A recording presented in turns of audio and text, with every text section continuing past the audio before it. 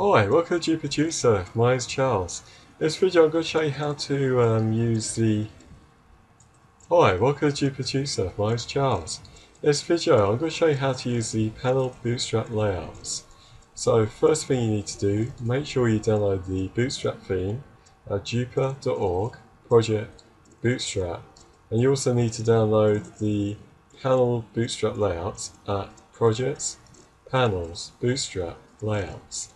Once you downloaded those, we're going to go to our Appearance tab. We're going to click here. We're just going to scroll down and set the Bootstrap theme as default. Next we're going to go to our modules. And we're just going to find the Bootstrap layouts.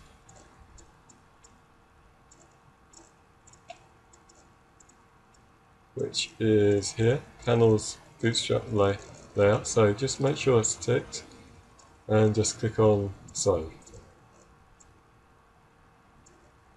Okay, so the next thing we need to do is go to panels. So we're just going to go structure here, and then we're going to go to panels, and then we're going to choose a layout I made in the previous video. So I'm just going to go to our about page. I'm going to click on this edit here. And then I'm just going to go to where it says layouts. And where it says category 1, I just click on here, click on Bootstrap. And here we can select a 3-column Bootstrap theme or a 2-column Bootstrap layout. So I'm just going to choose a 2-column layout. Click on to continue. And I'm just going to drag this to the right side. So, click on update. Go back to content. And I'm just going to show you how these layouts work. So all you have to do is just click on the cog where it says under styles, where it says change. You want to choose Bootstrap.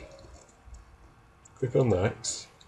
And here you can select the column width for the layout. So I'm just going to choose like 3 columns for this.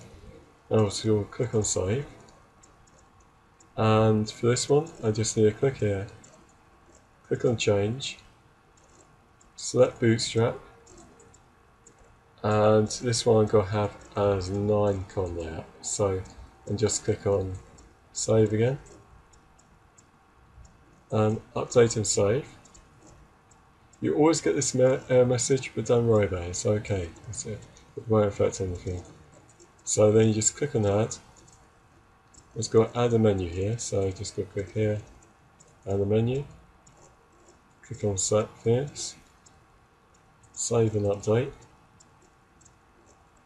And let's just go and see our layout.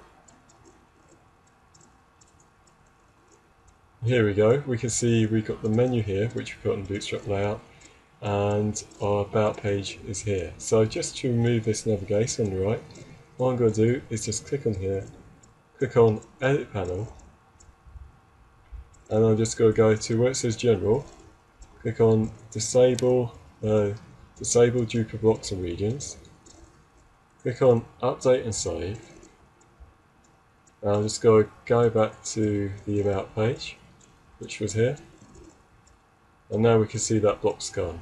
So that's how you use Drupal Bootstrap with panels.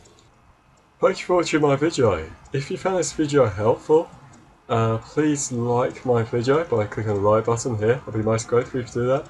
Or you can subscribe to my YouTube channel to get more free Drupal video tutorials. Or if you have any questions or feedback about this tutorial, please leave a comment below and I'll try to get back to you. So thanks for watching, and you're making great progress with Drupal, so well done. Many thanks. Take care. Bye.